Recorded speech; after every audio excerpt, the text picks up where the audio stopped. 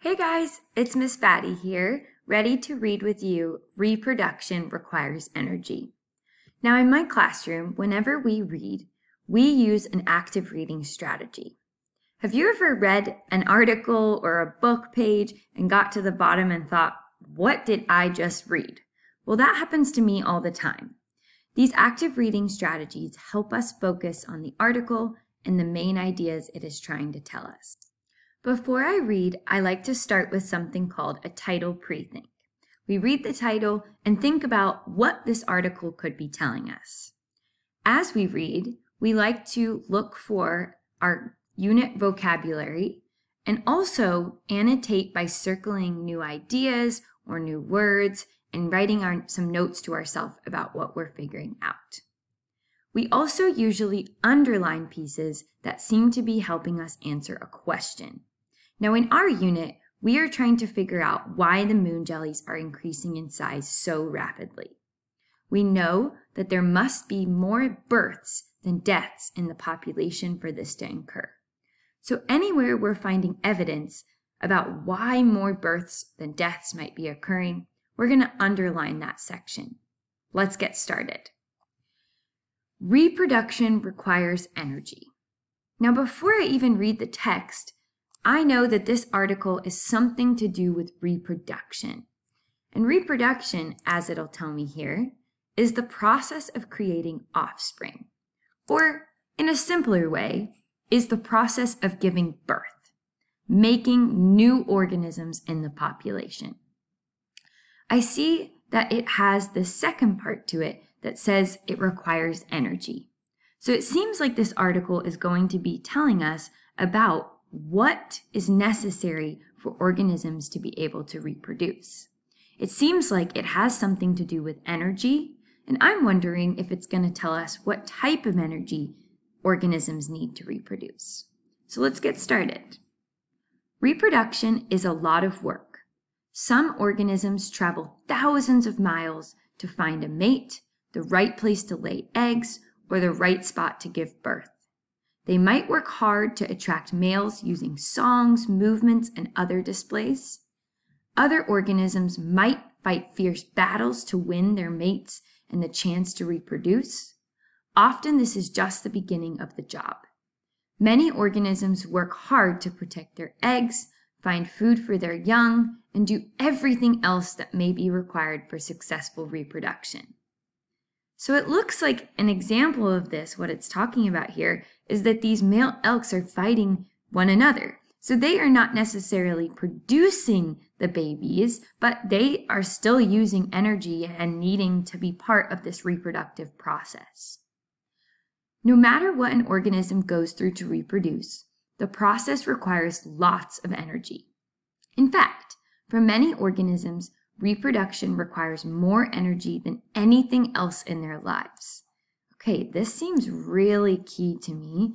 I'm going to add a note. So reproduction needs a lot of energy for both males and females. Some don't even survive reproduction. It requires so much energy that these organisms reproduce and then die. That seems crazy that they have their baby and then die right away. Whether reproduction is relatively easy or extremely difficult, every organism needs energy in order to reproduce. Without energy, there can be no reproduction. Okay, so I'm going to add a note here. What kind of energy are they talking about? Organisms get the energy they need from energy storage molecules. Aha, okay, so this is kind of answering that question that we had. Energy storage molecules, I'm going to abbreviate it ESM, molecules such as glucose, starch, and fat. These molecules store energy that can be released in the bodies of organisms when they need it. Plants and other producers can make their own energy storage molecules through photosynthesis, but other organisms can't do that. To get energy storage molecules, they need to eat food. What is food, really? Food is the body parts of organisms that contain molecules, such as energy storage molecules, that other organisms need.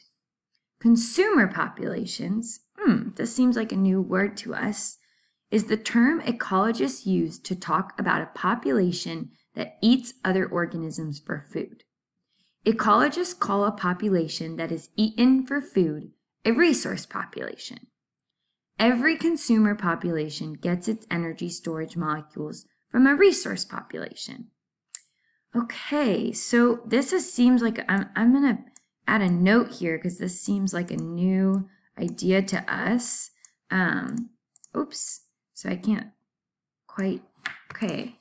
So this consumer versus resource population, how they get the energy, right? It seems like the consumer is getting the energy from the resource.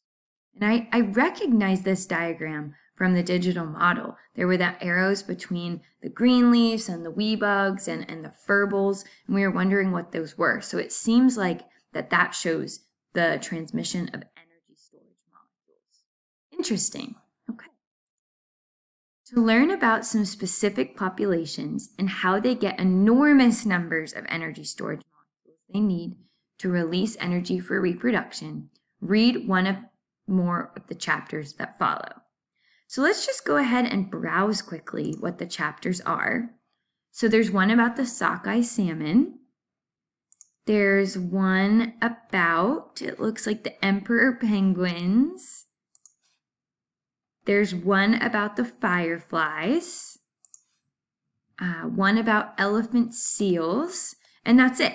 So you can pick between those different ones. In the next slide, I will post what point of the video you should scroll to hear about the different organisms, or you can go ahead and watch it all.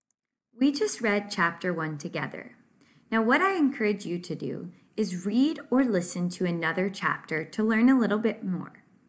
If you want to learn about the sockeye salmon, skip to around 7 minutes and 35 seconds in this video. For the emperor penguins, skip to around 12 minutes and 20 seconds. For the firefly, skip to around 17 minutes and 10 seconds. And for the elephant seals, skip to around 20 minutes and 20 seconds. Enjoy! So this is the chapter on the sockeye salmon, and it's called Dying to Reproduce. So here's our sockeye salmon. Again, if I'm doing my title pre-think, I'm thinking that maybe this is one of the organisms that uses so much energy in reproduction that they die actually after giving birth. But let's find out. This is our sockeye salmon here. The sockeye salmon of the Snake River in Idaho literally work themselves to death in order to reproduce. For these salmon, reproduction requires so much energy that they die in the process. Wow. However, if they are lucky, they will leave thousands of offspring behind. So even though the mother dies, there are so many fish that are born from this reproductive cycle that the population can continue on. These sockeye salmon begin their lives in the fast-flowing Snake River in the mountains of Idaho. Now this is really close to where we are in Seattle, which is kind of cool. Maybe people have been there or maybe have heard of this before. While they are young, the salmon follow the Snake and Columbia rivers all the way to the Pacific Ocean, where they spend most of their lives. In the ocean, they eat shrimp, squid, eels, and other fish to get energy storage molecules.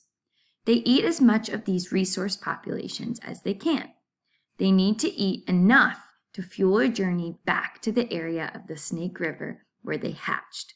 This is where they will reproduce.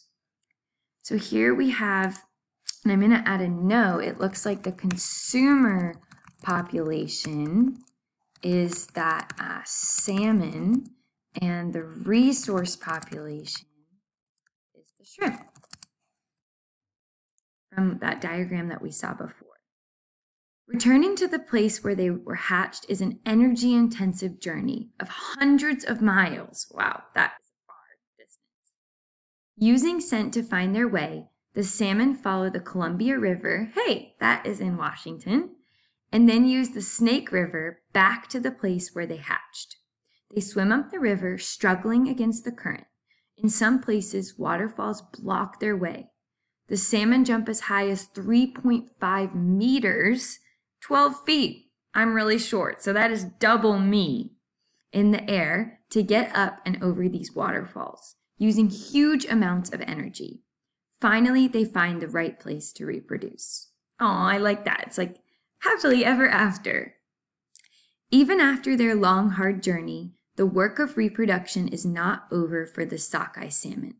They still have to battle one another for the chance to reproduce. Females fight each other to get the best nesting spots, and males fight each other for access to females. All that fighting uses even more energy. The female salmon dig nests in the gravel at the bottom of the stream to lay their eggs in. Each female makes 4 or 5 nests and lay as many as 12,000 eggs in each one. Laying so many eggs also requires a lot of energy. After the female lays her eggs, the male places his sperm over them and the female buries the nest with more gravel. Once they have mated, the exhausted salmon guard the eggs for as long as they can before dying in their stream. During the entire process of reproduction, salmon need to release energy from their energy storage molecules. They release energy from fat that they stored in their bodies during their time eating in the ocean. Wow, I'm going to add a note here, as we heard a lot. So they are using energy to swim upstream, to dig, to have the eggs. Wow, lots of energy needed for these births to happen. And here we have, that's the little balls of salmon eggs at the bottom of the stream. All of this work for these tiny things. Cool. So this chapter is on the emperor penguins, which we have these cute little guys right here. And it's called Reproducing in the Coldest Place on Earth. So I'm guessing this is going to be about, from looking at the title, that if it's the coldest place on Earth, it probably is not such an easy place to give birth, to have these babies. So I'm sure it'll be telling us about how they're able to do that. For the emperor penguin population near, oh man, I'm getting to say this wrong, Ragnolid, Antarctica, reproduction requires an enormous amount of energy. They reproduce in one of the harshest environments on Earth, the thick shelf of ice that forms around Antarctica each winter. Just surviving in this environment takes a lot of energy, and reproducing there takes even more. Temperatures often drop below -34 Celsius, which is about -30 degrees in Fahrenheit. With strong winds and violent storms in these harsh conditions, emperor penguins spend months working hard to raise just one chick at a time.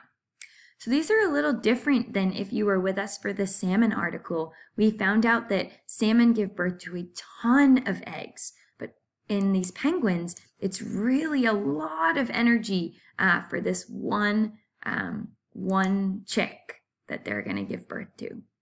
For this population of emperor penguins, the work of reproduction begins with a walk across miles of ice to reach their breeding grounds.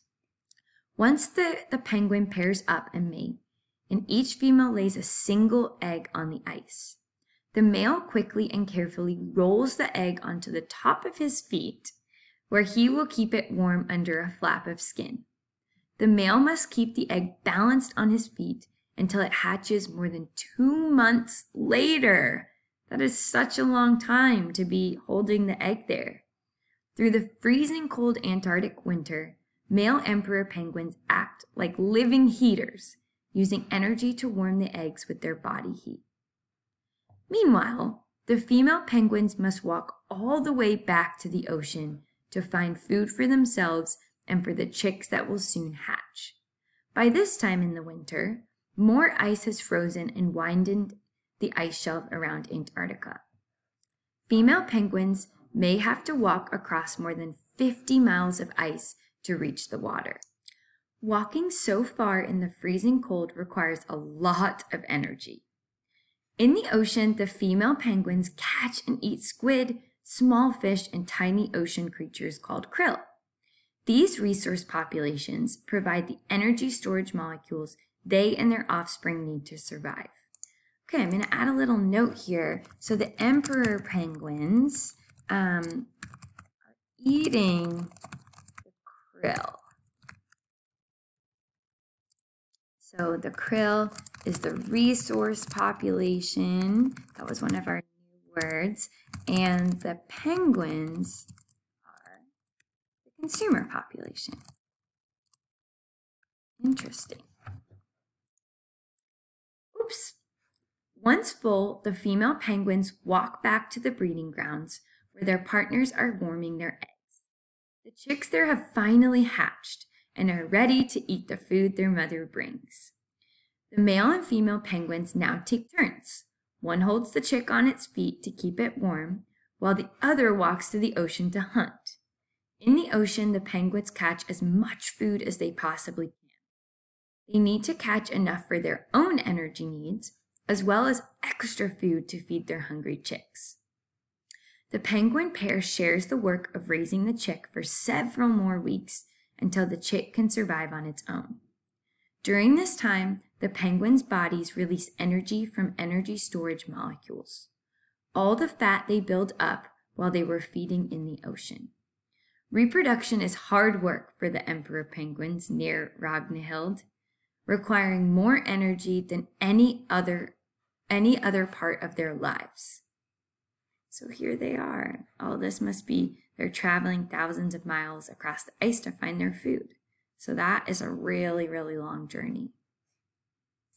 This article is about the fireflies, reproducing brilliantly.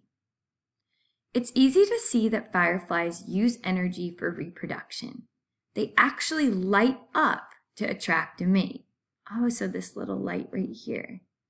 The glow of fireflies comes from a chemical reaction that happens inside their bodies.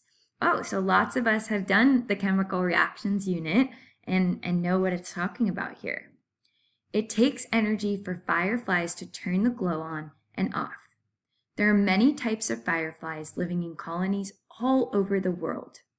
One well-known population is a population of blue ghost fireflies living in DuPont State Forest in North Carolina. Fireflies turn their glow on and off in patterns that other fireflies recognize. They find each other using light signals. Oh, this kind of reminds me of like Morse code, like flashing lights or sounds that they would be able to recognize. Females usually sit on leaves and flash, while males flash as they fly around, searching for females. Male blue ghost fireflies are known for using long, slow flashes as they fly. Of course, flying also requires energy. Male and female fireflies flash signals to each other as the male gets closer and closer to the female. Eventually, they mate. After mating, each female firefly lays about 100 eggs in the soil. It takes energy to produce so many eggs. So if you were with us for the salmon article, this was something similar, that the salmon produce a lot of eggs, while the penguins that we read about only produced one. The firefly eggs hatch into wingless larvae that live in the soil. Fireflies spend most of their lives as larvae, eating insects, snails, and slugs. These resource populations provide the firefly larvae with lots of energy storage molecules, which they store in their bodies in the form of fat. When they are ready, the larvae build mud chambers for themselves and hole up inside. In the chambers, the larvae transform into adults with wings, ready to fly away and mate. The energy storage molecules that the fireflies store up as larvae come in handy when it's time for them to reproduce. After eating for most of their lives, the fireflies' bodies can release energy from the energy storage molecules they built up in their bodies during that time. In fact, adult blue ghost fireflies do nothing but mate and lay eggs, so all of their energy goes into reproduction. So this is one of the blue ghost larvae. And again, mostly all of their energy is going to giving births. So we can really see that giving birth, reproduction requires a lot of energy. This article is about elephant seals. Elephant seals fighting to reproduce. So I wonder if this article is going to be telling us about how they fight or they have to do certain rituals to be able to mate. And just looking at the picture, I think that gives us a little clue. For male elephant seals, reproduction is an exhausting battle. These enormous animals fight over mating territories in long, noisy, bloody clashes. For male elephant seals, just winning the chance to reproduce takes enormous amounts of energy. Imagine if you're the one that lost. Oh man. Elephant seals spend about 10 months of the year in the open ocean, hunting and eating so they can store up enough energy storage molecules to keep them going during reproduction. So 10 months to give birth, or be able to have the option to reproduce and try to give birth. Elephant seals eat many different types of fish, including rays and small sharks, as well as octopuses and crabs. These resource populations provide the energy storage molecules elephant seals need to reproduce.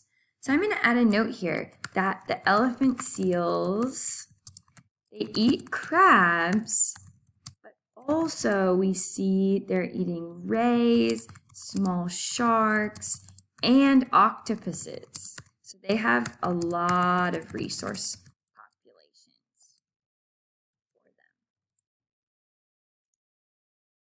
Even though elephant seals spend most of their time in the water, they reproduce on beaches. One population of elephant seals does all of its reproduction work on a beach called Piedras Blancas on the central coast of California.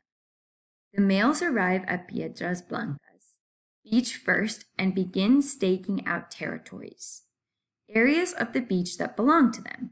The very biggest males, which may be about 7 meters, which is 20 feet long, and weigh more than 3,600 kilograms or 8,000 pounds, take the best spots on the beach. Holding beach territory is important because when females arrive, they will choose an area of the beach and eventually mate with the male who controls the territory. To keep his territory, a male has to fight off any other males who challenge him. The fights begin with threats.